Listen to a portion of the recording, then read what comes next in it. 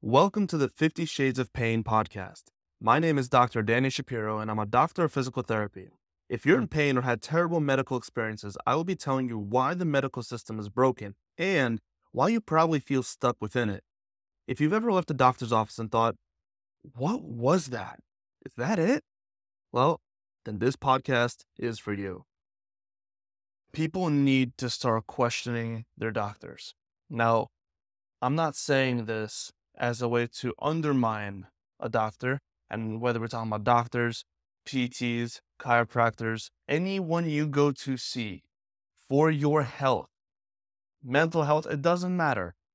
Anyone who you go to see, start questioning them. The purpose of these questions is to make sure that you are, in fact, given all of the details, all of the necessary information. Understand why, if you're doing something, why you're doing that thing.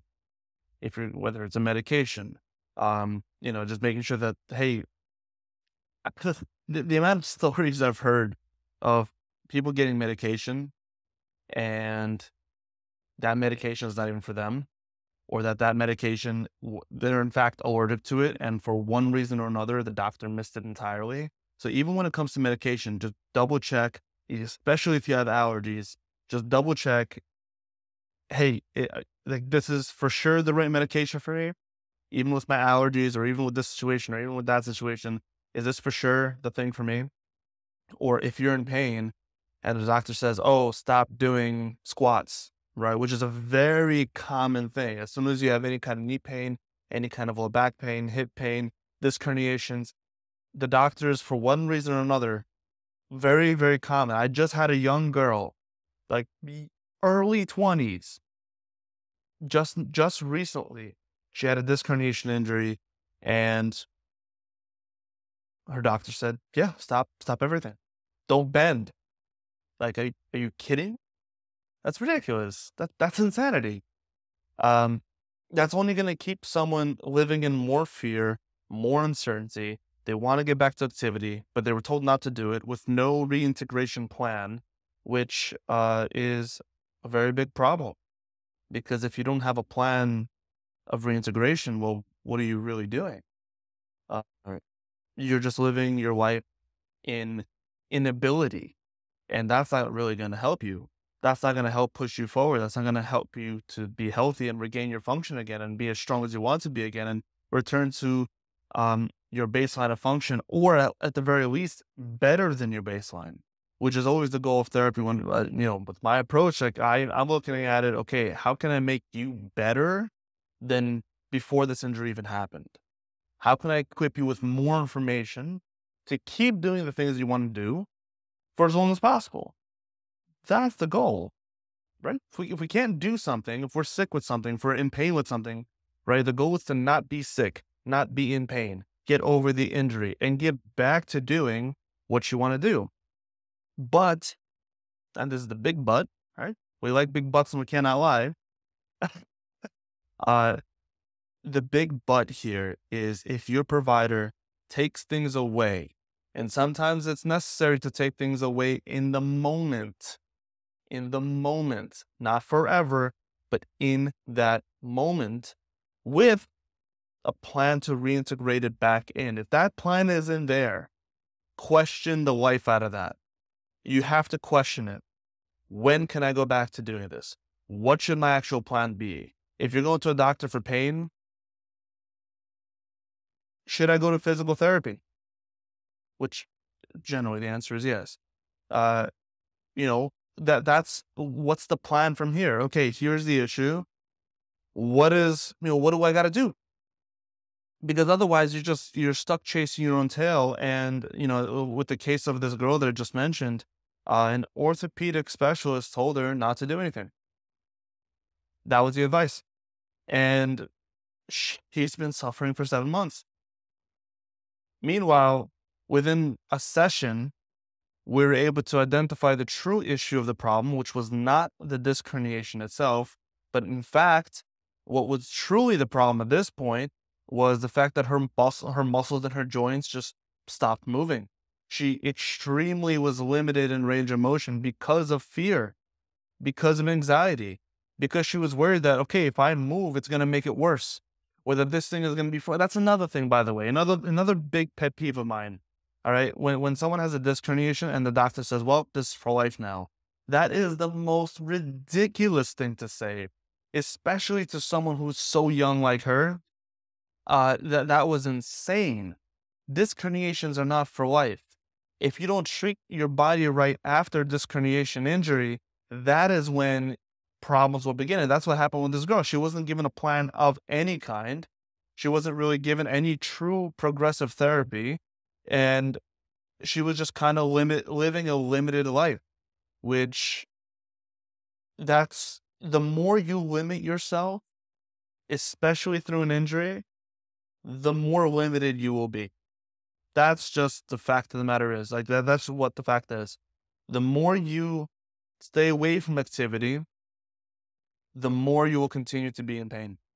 And this is kind of like one of those universal facts. If you have a nerve injury, you got to find out the source of the nerve, like where the nerve compression is, work on fixing it, relieving pressure. If you have a muscle injury, okay, what is the actual problem? What muscles around it are being affected? How long is it going on for? How can we fix it? How can we get you moving again? Because again, movement is the answer. There are times when people come to me for therapy and they assume I'm going to place my hands on them and do some kind of manual therapy. Most of the time I don't, because there's no need. If I can leverage your body with movement, then I can leverage your body using itself to heal itself and adapt to new movement, which is the goal. The goal should always be movement freedom, right? Having the full freedom to move how you want. But to get there, the best manual skills in the world will not get you there. You moving your body will get you there in a strategic, targeted, biased way to help your body establish. Again, once you establish the baseline, you have to move from there, and that's how you're going to improve. You're not going to improve by just getting hands-on therapy all the time. That's not how the body works, and that's not how you're going to sustain long-term benefits, right? This is not to say that there are no short-term benefits, right? There's a lot of things that can happen with strategic use of manual therapy care, but relying on that alone is not nearly enough to create successful long-term outcomes. And that's really the most important thing. You shouldn't be going to therapy or trying to go for medical care for the sake of short-term benefits, right? The goal is long-term. If you're going to the provider, they're only giving you short-term benefits, you need to go to a different provider. Simple as that.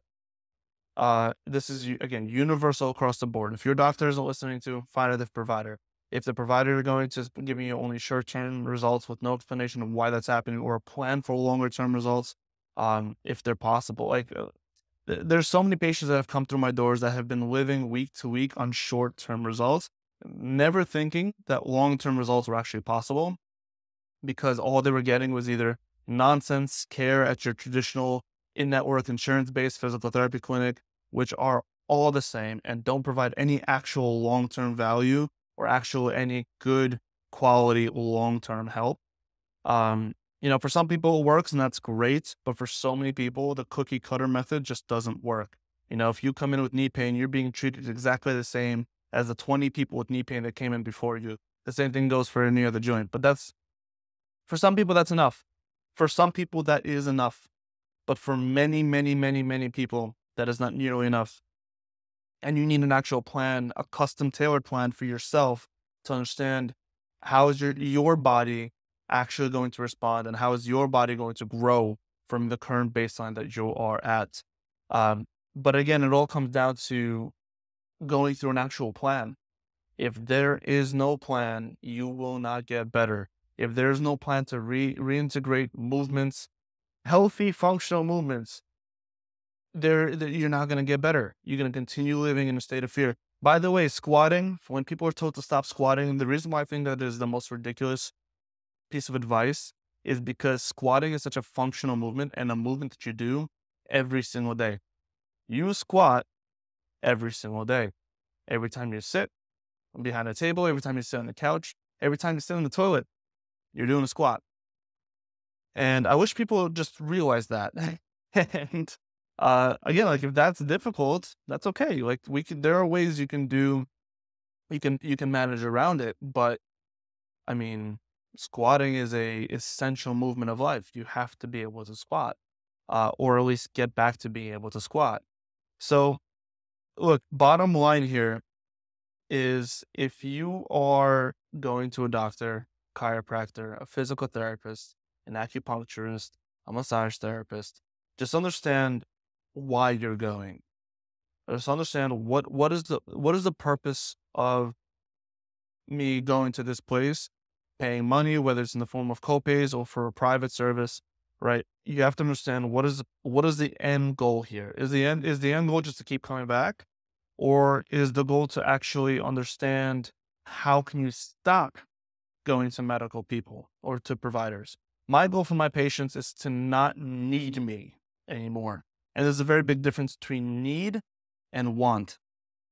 I have a lot of patients who've gone to me, and after we completed the plan of care, they no longer needed me, but they wanted to come in because they wanted to continue growing, they wanted to continue building, they wanted to continue improving and getting stronger and doing it in a safe manner, and in a progressive manner. But they didn't need me anymore, which is the whole point. The whole point of therapy is not to need the provider. The whole point of chiropractor, the whole point of doctors is so that you don't need them. Because if you fix the problem, you don't need them until the next time if there is another problem that pops up. But that is the goal with every single one of my patients, is to get them to the point where they do not need me anymore. Because if I could do that, then I've done my job. I've completed the goal. I've completed the calling, the reason why they stepped through my doors. If I can't do that, uh, at least for a condition that is supposed to have an end date, right? There are some conditions, there are some issues which is just ongoing care, and that's a little bit of a different story, right? For things that need to be managed long term, right? That's a different story. But especially if there's an issue, something like a disc herniation issue, or right, like rotator cuff pain. You had a rotator cuff injury, but yet you still have pain years down the line. And usually the reason is a lot simpler than people think. But like that has an end goal, right? Disc herniations have an end goal. There's a time when you're not supposed to need anything anymore. And that time varies per person, but that time does exist. Now, again, my goal is to get someone there to that point where they do not need me anymore, because then again, I've done my job. So you need to make sure, the reason why I started to kick this off with question your providers, question your doctors, is because I want you to be able to have the most amounts of information to make the best possible medical decision you can going forward from whatever point you are at right now.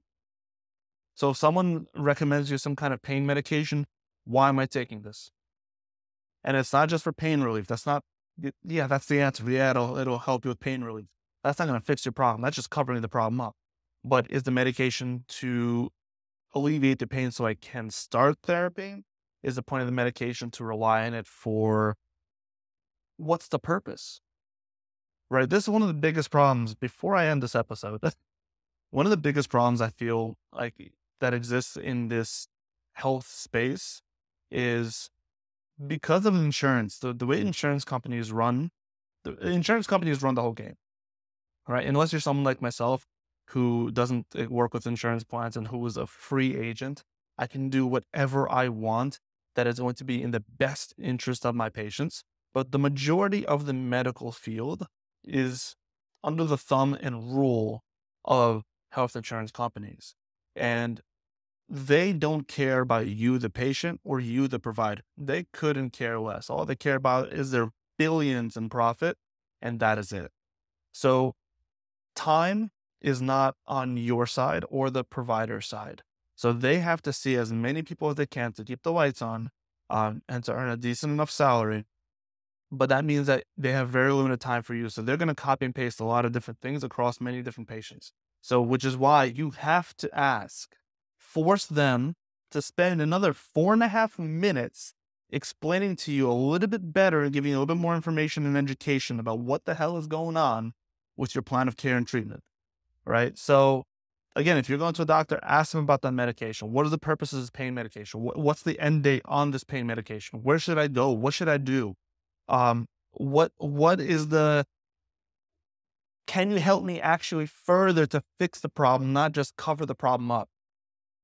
Right. And if they're saying, well, take this, for now and to get your pain down, then you can start physical therapy, right? For example.